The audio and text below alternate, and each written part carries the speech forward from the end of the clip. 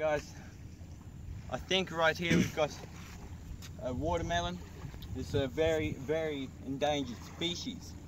Now I'm about to go try and hook it. Hopefully it doesn't bite or swim off, because they can get spooked really easily. So let's give it a try right here. Oh shit, I nearly fell.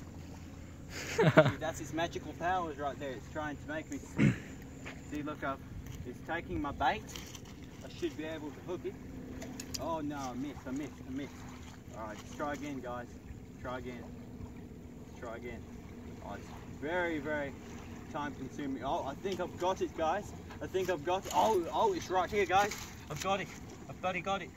I finally caught it, guys. Hopefully it doesn't. Shit, I think I dropped it, guys.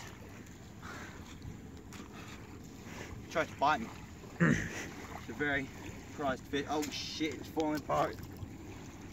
Well, whatever left of it, it's about good as none. Well, good as dead, I guess. We'll let it swim off. Hopefully one day it'll grow a bit bigger, and maybe we'll be able to eat them one day. But right now, they have to be 12 inches to keep right here. This one's about, say, about 9 inches. So yeah, I'll let Mr. Watermelon go right here. There we go. Maybe it'll swim another day. Maybe you can have a bit babies. Alright, that's good. Get the slime off my hands.